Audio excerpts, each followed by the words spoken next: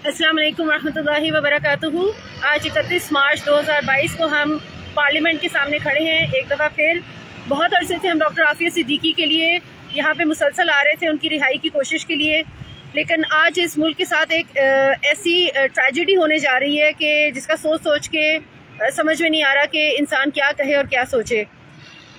Prime minister Imran Khan के खिलाफ opposition ने मिल के एक नो कॉन्फिडेंस मूवमेंट स्टार्ट की थी कुछ अरसे से, जो कि अब अपने कहना चाहिए कि अपनी कंक्लूजन की तरफ जा रही है। And I hope it's a failure, I really do hope so. मेरा सवाल आप लोगों से ये है कि सबसे पहली बात ये कि नो कॉन्फिडेंस अपॉन व्हाट, किस चीज़ पे नो कॉन्फिडेंस? और जो लोग नो कॉन्फिडेंस का मोशन लेकर आ रहे हैं उनका अपना क्या किरदार है और उनकी अपनी क्या हिस्ट्री है? जब वो लोग रूलिंग पावर्स थे तो उन्होंने पाकिस्तान को क्या दिया था? Nothing except stealing from the national treasury and making their personal filling up their banks, making their personal homes, buying property and nothing else. हम लोगों पे इस वक्त जो हुकूमत पाकिस्तान को मिली, जो हुकूमत इमरान खान को मिली, वो क्या थी? It was nothing except a load of debts which is left behind by the previous rulers. Peoples party की हुकूमत और पाकिस्तान मुस्लिम लीग नून की हुकूमत ने जो डेट्स छोड़े थे वो इमरान खान के हिस्से आए। उनको क्लियर करते, उनकी रिकवरी करते और पाकिस्तान की आवाम के लिए सहूलियात इकट्ठे करने में प्राइम मिनिस्टर इमरान खान ने जो स्ट्रगल की है, जो कोशिश की है, उस पर उनको खराज तहसीन है। जिस तरह से उन्होंने सेहत कार्ड्स जारी किए, जिस तरह से उन्होंने एहसास प्रोग्राम स्टार्ट किया, जिस तरह से उन्होंने बेघर लोगों के लिए, मजदूरों के लिए सराय किए, it was an amazing job, it was an amazing feet. वाकई इन चीज़ों को देखकर इंसान के दिमाग में रियासत मदीना की हमें पाकिस्तान में झलक नजर आनी शुरू हो गई थी। इतने अमेजिंग काम किए हैं प्राइम मिनिस्टर इमरान खान ने for the general public at the grass root level. उसके बाद इंटरनेशनल लेवल पे अगर हम देखें कि इमरान खान ने क्या नहीं किया, सबसे पहले इमरान खान ने कश्मीर का मसला उठाया, इमरान खान ने इस्लामोफोबिया का इशू उठाया, इमरान खान ने ब्लास्फेमी का इशू उठाया, और इमरान खान ने अफगानिस्तान में रिसेंटली जब अमेरिकन सोल्जर्स यहाँ से गए हैं तो वहाँ पे जो कहत की सिचुएशन आई उस पर इमरजेंसी OIC का इजलास बुलाया पाकिस्तान ने, इमरान खान ने। किस लिए? For the solidarity of the Muslim nation, मुसलमानों के लिए। मतलब prime minister Imran Khan is the leader of not just Pakistan, he is the leader of the entire Muslim nation. Prime minister Imran Khan, अर्दुगान, Mohammad Mahathir, ये 3 लीडर्स हैं मुस्लिम नेशन के जिनको वाकई हम कह सकते हैं कि they are leaders in the true meaning. और इमरान खान ने इंटरनेशनल लेवल पे पाकिस्तान के लिए और मुसलमानों के लिए जो कुछ किया, इट इज़ रियली समथिंग जिस पे उनकी बहुत तारीफ की जाए। And this is something that I am sure कि जो ऑपोजिशन पार्टीज हैं they would have been very jealous of, because ये वो चीज़ें थी जिनका वो लोग सोच भी नहीं सकते थे। ये वो चीज़ें थी जहाँ पे उनकी सोच खत्म होती है उससे कहीं आगे इमरान खान की सोच शुरू होती है। That's how big a leader Imran Khan is. कि नवाज शरीफ, जरदारी, ये कोई लीडर है? इनके साथ इनके लिए तो लीडर का लफ्ज इस्तेमाल करना भी, लफ्ज ये जो इंग्लिश का लफ्ज लीडर है इसकी तौहीन है। They are such rubbish people, they are so selfish people, they are such corrupt people and I don't understand. मुझे समझ नहीं आती है उन लोगों की जो के समझ नहीं आती है उन लोगों की जो कि इनको सपोर्ट करते हैं। How can you be a Muslim? How can you be an educated person? How can you be a conscious human being? And how can you support Zardari and Nawaz Sharif for God's sake? मतलब ये ऐसी चीज़ है कि इंसान खामोश हो जाता है, स्पीचलेस हो जाता है। हमारे सामने जब कोई पढ़ा लिखा इंसान PMLN या PPP को सपोर्ट करता है, we don't even feel like giving arguments. We are speechless. कोई जाहिल, गवार, उजड़ इंसान इन लोगों को सपोर्ट करे, जिस तरह अंदरून पंजाब में, अंदरून सिंध में पूरे गांव बिके हुए होते हैं कि हम आपको आटा, चावल, गंदम देंगे, आप हमें वोट डालें। चौधरी साहब कहते थे यस हम आपको वोट डालेंगे। उनके सारी जो लैंड ग्रैबिंग है, उनका जो भी करप्शन है उस पर उनको ओके मिल जाता है कि हम आपको ओके कर देंगे इस पर, बस आप हमें वोट दें। उनके आशीर्वाद के तहत पूरा गाँव उन लोगों को वोट देता है। उनकी तो समझ आती है। लेकिन आप लोग जो पढ़े लिखे लोग हैं, आप लोगों के दिमागों को क्या हो गया है? या तो ना आप जमात इस्लामी को सपोर्ट कर रहे हो तो फिर भी हाँ यस, जमात इस्लामी और पीटीआई का कोई कंपैरिजन है। If somebody asks me, I would say yes, it's a difficult choice. PTI को वोट किया जाए या जमात इस्लामी को वोट किया जाए, बिकॉज दोनों सिंसियर पार्टीज हैं, बोथ आर प्रो इस्लाम। ठीक है, सिर्फ हमारा रुझान जो है वो पीटीआई की तरफ जमात इस्लामी से ज़्यादा इसलिए है because PTI has a stronger leadership. जो लीडरशिप इमरान खान की है, जो leadership qualities, the fact that how he can interact with the West, the fact how he can deal with the West, the way Imran Khan says कि I have been in the West and I understand those people very well, that's true। वो leadership जो है हम समझते हैं कि वो इमरान खान में है। अगर इमरान खान let's suppose जमात इस्लामी में होते हैं तो we would have gone for Jamaat Islami. It's Imran Khan that we are after, it's Imran Khan जिनके साथ हमें ओट्स है, it's Imran Khan जिसके साथ जो हमें पता है who can truly lead Pakistan at this time। Pakistan को अल्लाह ताला ने even before its birth, जिस तरह एक बच्चा होता है ना, उसकी पैदाइश से पहले उसके माँ बाप होते हैं, ठीक है ना, उन माँ बाप की वजह से वो दुनिया में आता है। इसी तरह पाकिस्तान को अल्लाह ताला ने एक दिए अल्लामा इकबाल और एक दिए अल्लाह ताला ने कायदे आज़म। इन दोनों कायदे अल्लामा इकबाल की सोच और कायदे आज़म की एफर्ट्स, इन दोनों से मिलकर Pakistan came into being, right? अच्छा, उसके बाद कौन लीडर आया है? Name one leader. Yes, Bhutto was a good leader. Bhutto के साथ there are some difference of opinions, कुछ इख्तलाफात हैं about his ideology, लेकिन he was a leader. He was the leader material. The way he wanted to make an independent policy, he was not a tout of the West. The way he was talking about making the Muslim bloc, the way he said कि हम nuclear power बनेंगे, और when he was threatened by his intention to become a nuclear power, he said कि हम घास खा लेंगे लेकिन हम nuclear power ज़रूर बनेंगे। That is the kind of leadership that we want, and that is the kind of leadership जो कि भुट्टो के बाद कौन आया leader? It's Imran Khan. Imran Khan is the leader who is truly a leader for Pakistan. हम ये समझते हैं कि पिछले कुछ अरसे में पाकिस्तान में जो अल्हम्दुलिल्लाह इस्लाम की लहर आई है। आपको पता है कि 70s और 80s का ज़माना कैसा होता था, 90s का ज़माना कैसे होता था, फिर जो इस्लाम की लहर आई है, हम समझते थे कि it was the blessing of that, कि अल्लाह ताला ने, क्योंकि अल्लाह ताला कहते हैं जैसे तुम वैसे तुम्हारे लीडर्स। तो जब इन लोगों में शऊर आया, लोगों में इस्लाम आया, तो अल्लाह ताला ने हमें एक ऐसा लीडर दिया जिसके अंदर शऊर भी था, इस्लाम भी था और लीडरशिप भी थी। And we were so grateful to Allah सुब्हानो ताला कि अल्लाह ताला ने हमें इतना ज़बरदस्त लीडर दिया है। और उस लीडर के साथ आप लोग मिलकर क्या कर रहे हैं? इंटरनेशनल पावर्स तो करेंगी ना। Obviously Imran Khan is not somebody जो कि वेस्ट पसंद करेगा। They would not want an Islamic leader over here. They would not want an honest leader over here. They would not want a leader over here who has some independent thinking. ऐसा leader नहीं चाहिए waste को। Waste को तो touts चाहिए। Don't you know the history of America and UK? आपको नहीं पता यूरोप की हिस्ट्री?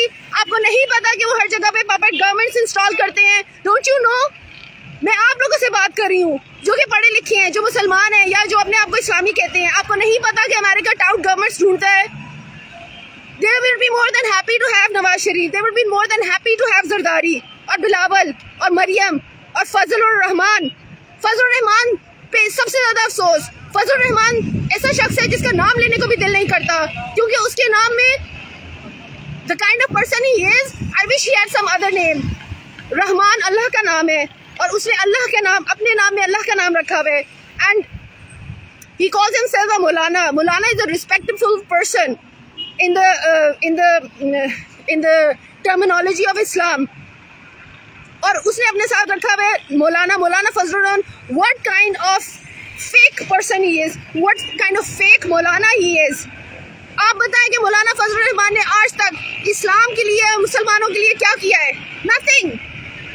जिन मदारिस को वो क्लेम कर रहे हैं कि मैंने उन मदारिस को बचाया है, तो मौलाना फजलुर रहमान ये बताएं कि जब जामिया हफ्जा को टेक डाउन किया जा रहा था तो किधर थे मौलाना? Where was Maulana? He was nowhere. Maulana Fazlur Rahman is just a fake Maulana. and he is also the tout of the West. आप लोगों को नहीं पता कि विकीलीक्स और जो इंफॉर्मेशन वेस्ट से रिलीज हुई थी, ही आस्क्ड अमेरिका कि अगर आप मुझे प्राइम मिनिस्टर बना दें तो जो आप कहेंगे मैं करूंगा. This was information found in the leaked documents of WikiLeaks. But he is such a lousy person. इतना lousy इंसान है वो कि उसने अमेरिका को ऑफर किया, फिर भी America with all the power available to America, they could not make him the prime minister because he is such a lousy person. Him and Nawaz Sharif and Zardari, Bilawal, Mariam, all these, they are, उनको बहुत ज्यादा तकलीफ हो रही है इमरान खान से. Yes we know, हमें पता है आपको क्यों तकलीफ हो रही है, क्योंकि आप लोगों ने यहाँ पे जो लूट मार मचाई हुई थी पाकिस्तान में हमारे टैक्स के पैसे से, वो सारा पैसा बंद हो गया है. That's why, and Imran Khan is after you. Imran Khan नहीं चाहते थे कि वो पाकिस्तान में महंगाई करें, but he had to do it. Why? आपको नहीं पता कि इमरान खान के जमाने में कोरोना आया है, और आपको नहीं पता कि the treasury he got, it was empty, और इमरान खान ने टैक्सेस बनाए और उन टैक्सेस से फलाही काम शुरू किए. अगर आप लोगों ने चोरी ना की होती, नून लीग ने, पीपल्स पार्टी ने, आप लोगों ने चोरियां ना की होती, तो इमरान खान को इतनी महंगाई करने की जरूरत नहीं पड़ती, because the treasury would have been full and he would have been able to start his the flahi programs he wanted to do with ease. उसने टैक्स करके क्या किया, क्या अपने घर पे लगाए हैं पैसे, या अपनी जात पे लगाए हैं, या अपने बच्चों पे लगाए हैं, अनलाइक नवाज शरीफ, अनलाइक जरदारी. तो जाहिर बात है इनका तो कॉन्फिडेंस शैटर हो गया ना, जरदारी का और इसका नवाज शरीफ का. वो तो नॉन कॉन्फिडेंस मूवमेंट लाएंगे, ऑब्वियसली उनका कॉन्फिडेंस शैटर हो गया है. They have lost the confidence that they will be able to loot Pakistan again. That's what the no confidence movement is about. उन्होंने पाकिस्तान को लूटना था, उनको अपनी जिंदगी में अब ये सारा कुछ एक ख्वाब नजर आ रहा है. They've lost the confidence. That's what the no confidence motion is about. और जो वेस्टर्न है, ऑब्वियसली वेस्टर्न भी करेंगे. They want it out over here. हाँ, जो इमरान खान के इत्तेहादी थे, what about them? Problem is this कि 2013 में जब इमरान खान ने इलेक्शन लड़ा था, तो उस टाइम पे Imran Khan gave tickets to people who at the grassroots level, people who were sincere to Pakistan. तो क्या हुआ, लोगों ने उनको वोट नहीं दिए, because they said कि जब तक हमें कोई recognizable शक्ल नहीं नजर आती, we will not give vote. जब तक कि हमें वो जो जद्दी पुश्ती पॉलिटिशियंस होते हैं वो नजर नहीं आते, हम वोट नहीं देंगे. So what did Imran Khan do? Then Imran Khan got those people in 2018. Okay, fine. You want faces who are recognizable? I will get you faces who are recognizable. लेकिन इमरान खान ने क्लियरली कहा था कि आप इन लोगों को वोट नहीं दे रहे हैं, आप इमरान खान को वोट दे रहे हैं. And that's true. हमने इमरान खान को वोट दिया, irrespective कि उनका कैंडिडेट कौन है. तो वो जो उनके इत्तेहादी थे आज जो वॉक अवे कर रहे हैं, वो क्यों कर रहे हैं? Because they thought थे तो वो पुरानी उसी सियासत से ना, जो पिछले God knows how many years से चली आ रही है पाकिस्तान में, when they were not able to pull in money from their politics because of Imran Khan's policies. That's what has made them walk away. इसलिए इत्तेहादी इमरान खान से मुंह मोड़ के जा रहे हैं कि इसकी हुकूमत में तो रहने का कोई फायदा नहीं, ना खुद खाता है ना दूसरों को खाने देता है. They want to join somebody like Nawaz Sharif, जो खाता भी है तो वो लगाता भी है, और they want to join somebody like Zardari, जो कि सारा का सारा खुद खा लेता है और कुछ अपने दोस्तों में बांट देता है, मुल्क पे कुछ भी नहीं लगाता है. तो आप लोग इस चीज की खुशी मना रहे हैं. That's what you're happy about? I was seeing the Twitter trend today. उस पे लिखा हुआ था MQM छा गया. छा गया for what? For being lotus? For trying to take down a government who, for the first time in the history of Pakistan, is trying to do something for the nation, not just the Pakistani nation, the entire Muslim nation. उस चीज पे आप लोग तालियां बजा रहे हैं, उस चीज पे आप खुश हो रहे हैं. आप लोगों को शर्म आनी चाहिए. Shame on you.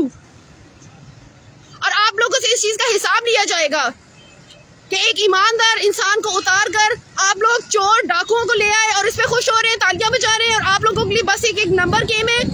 It's just about politics. ये आ गया, ये चला गया, वो आ गया. How dare you?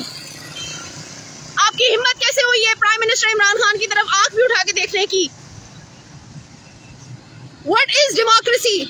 Is democracy the name of के a group of bullies इकट्ठे हो जाएं और एक ईमानदार इंसान को, ये तो जैसे किसी क्लासरूम में एक मॉनिटर आ जाए बहुत अच्छा सा, जो आपको चीटिंग ना करने दे, जो टीचर छोड़ के जाए कि बेटा मैं मॉनिटर आपके हवाले क्लास करके जा रही हूँ, मैं भी आती हूँ, और वो मॉनिटर से कि हमें चीटिंग करने दोगे, मैं नहीं करने देता चीटिंग, तो सारे मिलके उसके खिलाफ खड़े हो जाएं और वापस टीचर आए तो कहे no motion against this monitor, we don't have confidence in him now, we don't have confidence in him that he will let us get good grades bye cheating, that's what you are doing.